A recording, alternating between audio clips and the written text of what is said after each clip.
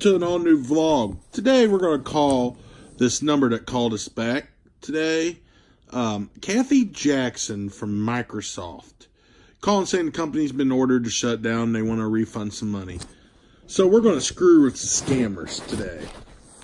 So sit back, relax, enjoy, and hit that like and subscribe button. Turn post notifications on. And on to the scam.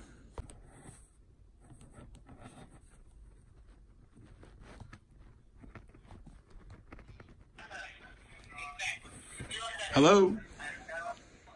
Hi, welcome to Windows Refund Department. My name is Max. How can I help you? Yes, I got a phone call about a refund. Well, do you remember you paid Microsoft for your computer services? Yes. Now, since our main server has crashed down, we are no longer able to provide you with any more services in your computer. Alright. So we are cancelling the contract which you hold with us, and we are refunding back the money which you paid for your computer services. Okay? Now, in order to process your refund, you just need to be in front of your computer with a pen and a paper. Grab a piece of paper and a pen for yourself. Alright. And just be in front of your computer services so that we can help you get your money back. Alright.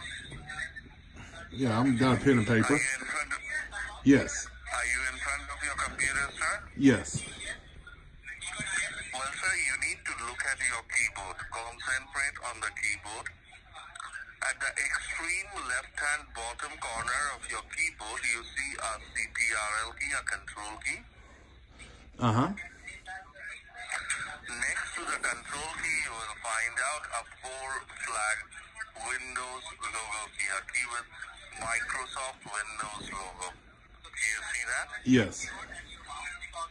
Well, sir, you need to press that Microsoft key along with the letter R. R as in Romeo. At the same time, Microsoft plus R both. Alright, I cannot stand that scammer. He's wanting me to do some shit. I thought it'd be just giving him a bogus credit card, an expired credit card number, and go on from there and make him think that. Alright, folks, that didn't go as planned, but hopefully you enjoyed what little bit of part. Do not accept that scam. Now, there's another scam coming out. Firewall scam. I got a message for it. I'm going to do a video on that. Peace.